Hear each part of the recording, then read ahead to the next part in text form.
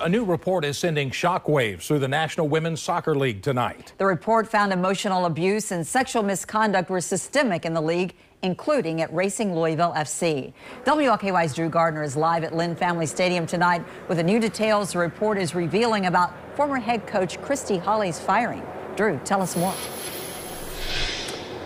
That's right, Vicki. Holly is one of 3 coaches who were looked at very closely as part of this investigation. It details disturbing sexual abuse claims made by one former Racing player. Details that ultimately led to Holly's immediate termination. We should warn you, some of the details you're about to hear are graphic. More than a year after former head coach Christy Holly's firing, we're finally learning what caused Racing Louisville to sever ties. Former U.S. Attorney General Sally Yates conducted an independent investigation into allegations of abusive behavior and sexual misconduct within the National Women's Soccer League. Those findings were released Monday in a 300-page report. According to the document, players at Racing Louisville reported verbal abuse and manipulative behavior under Holly's leadership. But it was former player Erin Simon who first blew the whistle on Holly in July of 2021. Simon told investigators it started with harmless jokes and quickly escalated. Simon recounts one instance in the lead up to her joining the team where Holly invited her to watch game film.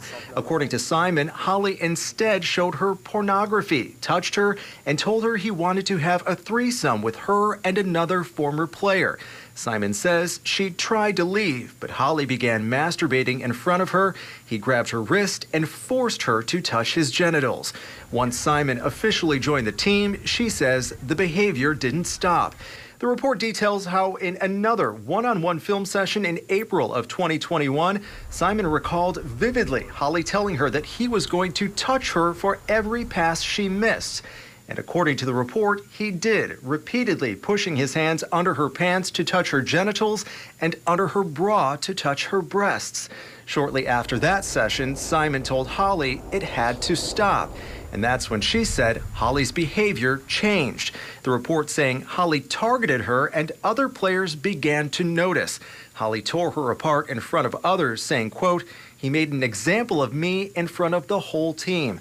Holly was eventually terminated in August of 2021. When asked at the time if it was because of something illegal Holly had done, the organization wouldn't say. That's a subjective viewpoint, if you like, depending on who's asking and different people. So I'll plead the fifth. I'll take the attorney line on that.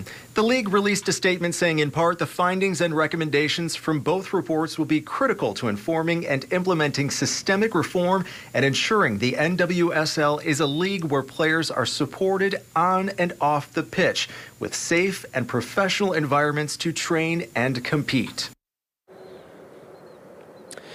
Now, this is not the first time that Holly is facing these types of allegations. The report details Holly was terminated from Sky Blue FC for very similar claims, but that information was not shared with the folks here at Louisville Racing FC or the league. Now, the report also details how there were no written anti-harassment or anti-fraternization policies on the books at the time of this alleged abuse. Now, we reached out to Racing Louisville FC for a comment, but they did not respond to our multiple requests for comment. Meanwhile, fans are reacting to this really shocking news tonight in this report. The Lavender Legion is one of the team's biggest support groups.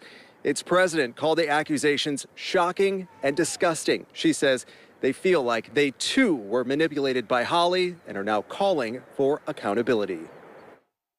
Whoever knew about this, I don't care who they are, whoever knew about this before, during the hiring process, after the hiring process, they need to be held accountable.